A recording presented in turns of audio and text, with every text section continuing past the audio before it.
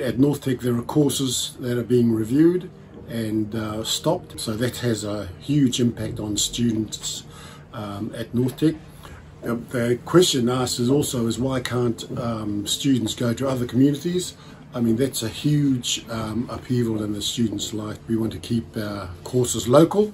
Not only does it employ local people, but I mean, to employ local Māori staff is beneficial for the local economy and encourages the hapu and the iwi to grow. Just yesterday we were told that there was going to be cuts to our program, possibly about a third of our staff. We're running a degree up here, and degree education is really important in Northland. But our degree is already anorexic. It's only just viable as it is, and further cuts will see that degree further diminished. Northland itself is quite physically a big area, but yet we only tend to have whangarei and that's it. So, you chuck in, transport issues, childcare issues and a lot of that for a lot of the people in our sort of catchment area. And, you're denying them the right to study pretty much. So we really need to sort of put that focus on, what can we get out to those people and, trying to come up with something that's actually going to work. Because otherwise the middle's going to die at some point as well. This area is fairly unique. It's got a history of neglect, social issues. Our focus has always been on getting those learners, giving them options, giving them real options. That they can't all go down to Auckland for education, so we give them quality learning outcomes. We have a program, the Applied Science program.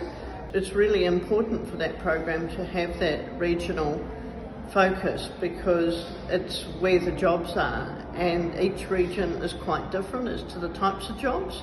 In the Manawatu, the Ag Research and Fonterra are our biggest employers, and so we need to have graduates that suit that, whereas other regions have completely different focus with completely different needs for their graduates. We need to do better for the Akonga in the regions because they are the ones who are likely missing out, not the ones in town.